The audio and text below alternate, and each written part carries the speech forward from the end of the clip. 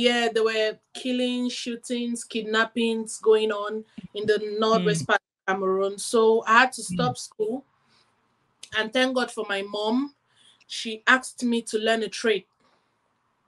So during that time, I had to learn a trade. I was a phone technician. I had to learn how to repair phones and laptops. Yeah, Wow. so it was really rare to see a lady going to learn phone repairs, but that was what I liked to do, and my boss too Mm, was a woman. So I mm. had to learn phone repairs for 6 months, 7 months, and after that I could repair phones. So before moving to the UK, is it like you have a family member there or any sibling relative or something? No, I have relatives here, but not close relatives. So before moving Okay.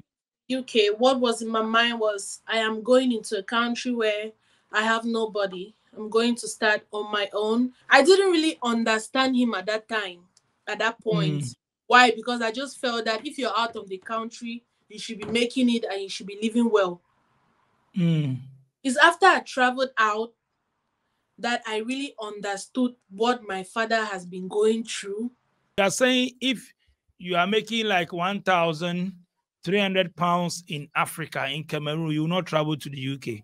No, no, I will not travel to the UK. Because you are there now. That's why you are saying that. You've seen the Yeah, ground. that's yeah, yes. I've seen both sides. I've seen both sides. If I'm earning that, I will not travel to the UK. But the reason why I'm saying that is because Mm, I'm not earning more like what I was expecting to be earning in the UK. I encourage everyone in the UK struggling, especially those that just came in. I encourage you. No matter what you're going through now, is going to get better. Let's try to upgrade ourselves so we could mm, get better opportunities. mm. Some Yeah. people are saying now it's hard to get a job. There are no jobs in the UK. Is it true?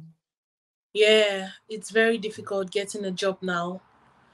It's very Mm, difficult. That's why I spoke about upgrading, getting your certificates, driving license, because most of the jobs now they're going to ask you, do you drive? If you don't drive, you're out of the list already.